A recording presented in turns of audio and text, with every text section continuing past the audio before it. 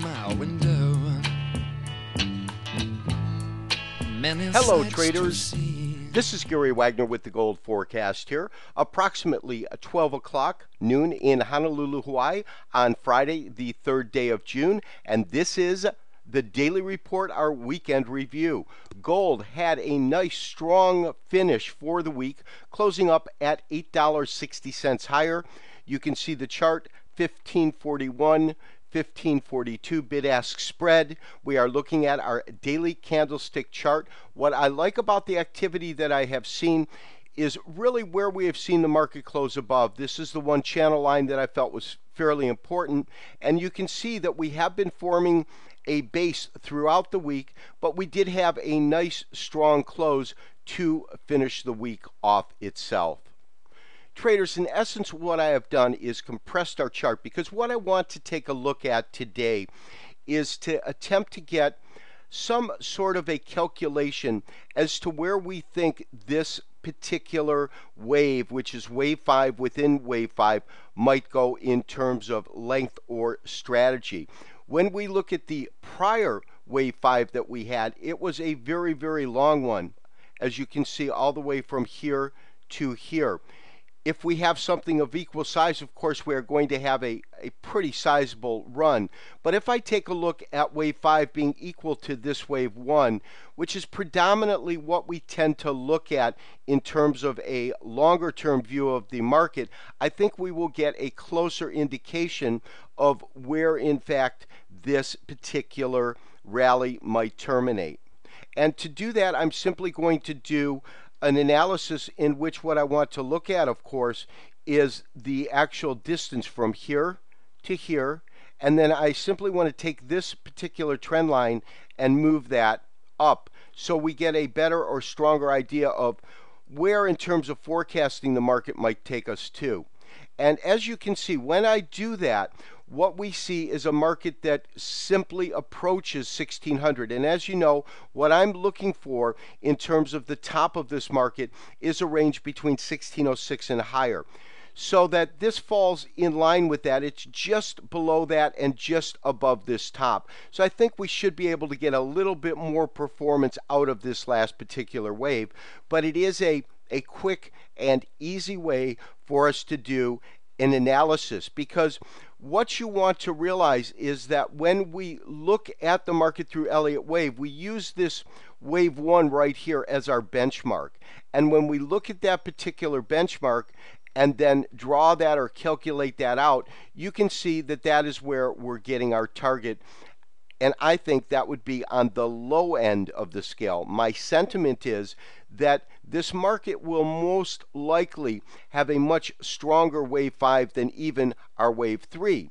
So if we were to do that analysis and do a calculation there, it would give us yet another target or another objective. And by doing that, I'm simply, again, looking at this marketplace and doing an extension based upon a similar move. You can see that these are scalable lines so that they will move. Now, when I do that, what you can see is my upper level target, and you can also see where I'm deriving that level, that target from, and that's up around, as I say, around 1650 here, and then 1606. Those are the two basic points that I'm looking for, and what I am calling, so to speak, my sweet spot, meaning where I think that this market could trade over the next couple of months. This would be a time scale that could or could not work. One thing Elliott Wave does not typically account for is a time sequence within the waves itself.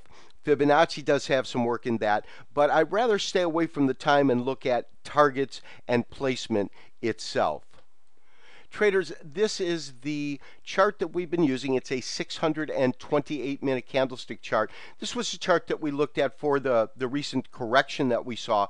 The reason that I'm leaving it up is what I found that was interesting as I was looking at this chart the other day is when we do a simple Fibonacci retracement from the top to the bottom, in other words, from that correction that we got, we get a 76% retracement at 1549. Now, what am I finding interesting about it? Well, that's the point right now that we've had difficulty breaking to and above.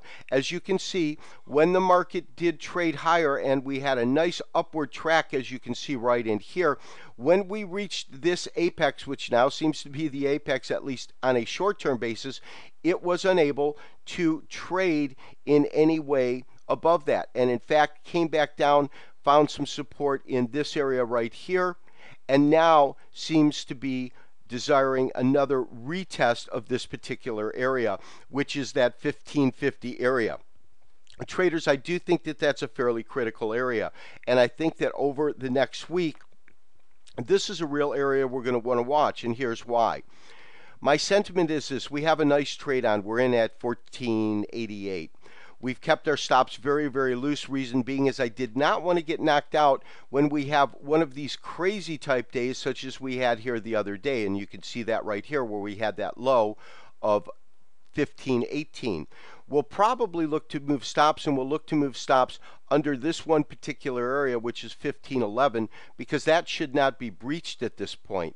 However, what I want to see over the next week is this: if the market begins to track and trade higher, but stalls or finds resistance in this one particular area, it's going to be my sentiment that in terms of our straight count itself, we're going to get, of course, we had our ABC, which turned out to be a 5-tier with a thrust, meaning a triangle or pennant breakout, and then we're going to go into our impulse. Our impulse is going to be 1, 2, 3, 4, 5. And so we're going to find a point when we actually get this 2, in other words, this corrective wave. We're in it in silver. And so my sentiment is this: if the market can actually just barrel through this area, then I think we're still going to be looking at a defined wave 1, because in the wave 1 we can actually begin to see some activity, meaning a 1 count, a 2 count, and then a 3 count here. This could even be 4, and that could be 5. So there are different ways that I want to look at it. However, on a true 5 count, we need to exceed, without a question of a doubt, this record top, because this record top, without exceeding it, a 5th wave is going to have to go above the 3rd wave. So what we want to see is how the market reacts in this area, because as I said, I am finding some resistance in this area, and we are also expecting that wave 2 down. That being said, we've had a really strong week. We've got 1542. We have picked up more equity in this trade than we had last week. But traders, let's be careful and let's see how the market reacts right in this area, because I think that 1550 is going to be critical. If it can't make it through there, my sentiment is we'll see some sort of a correction. We'll figure out how to pull profits then and then to re-enter after that correction. However, on the other side of the fence, if the market can kind of just swing up and go through there, we've got a different set of circumstances and thereby a different scenario that we're going to need to work with. This has been Gary Wagner, wishing you as always good trading, and we'll talk to you on Sunday for another daily update and review. Bye-bye. Have a great weekend. Many sights to see, and when I look in my window, so many different people to be, that it's strange